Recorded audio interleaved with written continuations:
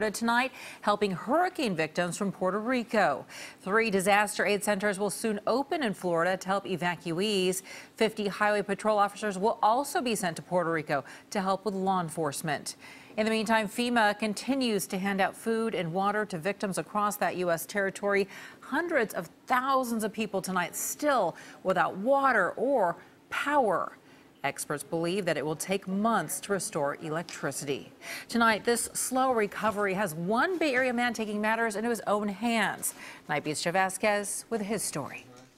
We got vitamins and batteries. And these lanterns are great. And the lanterns that you could charge your cell phones from. Activist filmmaker Eli Jacobs-Fantauzi of Berkeley is packing up to fly to Puerto Rico.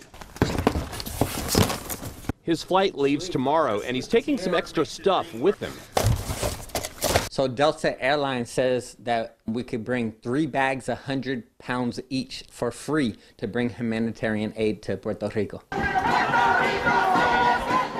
Eli is with a group called Defend Puerto Rico. They held a rally outside the federal building in Oakland today because they believe the federal government has fallen way short when it comes to getting food and water and basic help to the people back home.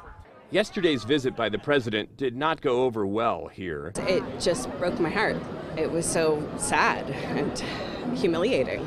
Many of these folks have relatives back home in desperate situations. That was so disrespectful. In a time of crisis, we need real leadership. And we do not need a president that's throwing paper towels at the people. Get your hands dirty. Have some compassion.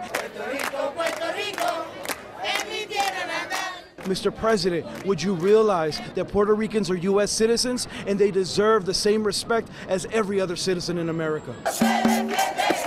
Many donations and supplies are sitting on runways or ports on the island. That's why Eli says he put out a call for donations, and they are pouring in. So this is an opportunity for the Bay Area and for the community of Puerto Ricans and supporters to get things into the direct hands of the people that need it most. On the Night Beat, I'm Joe Vazquez. That group will continue to accept donations all day tomorrow at the Academy School in Berkeley.